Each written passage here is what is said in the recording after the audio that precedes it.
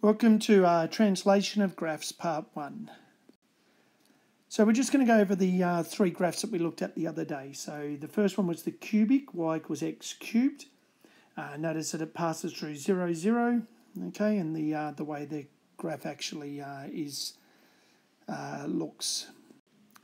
The next one was the exponential, which was y equals 2 to the x. I mean, it could be anything, 3 to the x, 4 to the x, but we focused on 2 to the x the other day. Passing through 1 on the y-axis, and we talked about the x-axis being an asymptote because that's what it approaches but doesn't actually touch. The next one was the hyperbola, or the third one was the hyperbola. That's the 1 over x. And our x and y-axis are our asymptotes. So the graph on both sides approaches the x-axis and it also approaches the y-axis. So today we're going to look at translating the graph. So we're going to look at two different translations. The first one is when we affect the x. So when we affect the x, it shifts it left or right. So it shifts the original graph left or right the amount that that it affects the x. So if it's f of x minus 3, it's going to shift the graph 3 to the right. So let's have a look at some examples. So the first one is y equals x minus 2 cubed, y equals 1 over x plus 3. So the first thing you need to be able to recognise is what the original graph was. So was it a cubic, hyperbola, exponential, or from the past, could even be a parabola. But we're going to just focus on those three that we looked at in the first the first part of this. So y equals x minus 2 cubed, it's a cubic curve. So it's to the power of 3, so it's a cubic. So we know what the original cubic looks like. And the effect on the x, we've got to work out if it's a shift left or right. So we let the x minus 2 equal to 0, so it's x equals 2. So we're going to shift that curve, the cubic curve, 2 places to the right. And so you can see the original in red passes through 0, 0, and we shift it 2 to the right. So our new curve, y equals x minus 2 cubed, moves now and it passes through at 2 on the x-axis. If I want to find where it crosses the y-axis, well, we learnt that in a previous video. We let x equal 0. And 0 minus 2 is minus 2, or cubed is minus 8. So to pass through minus 8 on the y-axis. Let's have a look at the other one.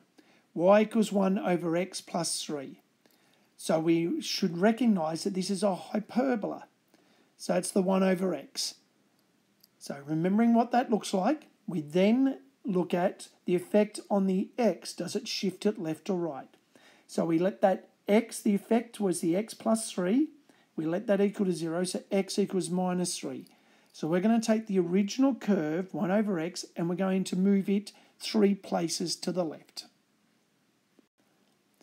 So the original one is in green. And you can see it approached the x-axis and the y-axis. Now we're moving the curve 3 to the left.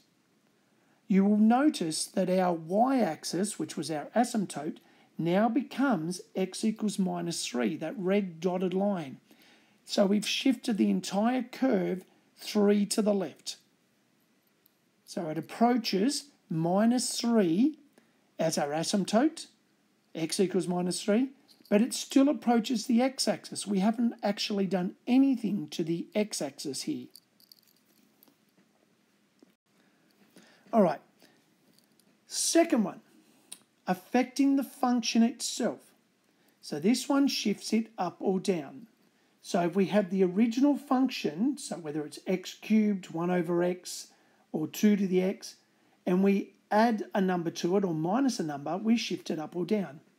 So example, if we had a function, we added 4, the graph shifts up 4. So let's have a look at some examples. So y equals 2 to the x, and then we're going to minus 4 from it. Y equals 1 over x, and then we're going to add 2. So first one, y equals 2 to the x minus 4. So we recognise that it's an exponential, 2 to the x. The effect on the function, does it shift it up or down? Well, it's minus 4. So that means that we move that original 2 to the x down 4 places. So a reminder, the red, the 2 to the x, approached the x-axis. So the x-axis was the asymptote. We're now going to move that down 4. So it now approaches minus 4. The point it passed through on the y-axis was 0, 1. Move it down 4, it now passes 0, minus 3. I can also find where it cuts the x-axis because I let y equal to 0. So I get 0 equals 2 to the x minus 4. If I add 4, 2 to the x equals 4, and 2 to the power of 2 is 4, so x equals 2. So you can see we can solve that. We'll deal with that a little bit more in the lesson. So the second one, 1 over x plus 2. So once again, notice it's a hyperbola. 1 over x. Is the effect on the function a shift up or down? As it is plus 2, that means we move it up 2. So you can see the red is the original. Approaches the x-axis, approaches the y-axis. The blue is the shift. It was up 2. So I've moved everything up 2. So my x-axis moves up 2 and now becomes, you can see the green dotted line. So my new asymptote becomes y equals 2. I've moved that 2 positions up. So that means that my hyperbola still approaches the y-axis, but now approaches the line y equals 2, that dotted line. We can find where the blue line crosses the x-axis, but once again, we can let y equal to 0. And if I did y 0 equals 1 over x plus 2, I then take the minus 2 across and I swap the x with the minus 2 and I can get x equals minus a half. And you can see that's where it crosses on the x-axis. Thank you.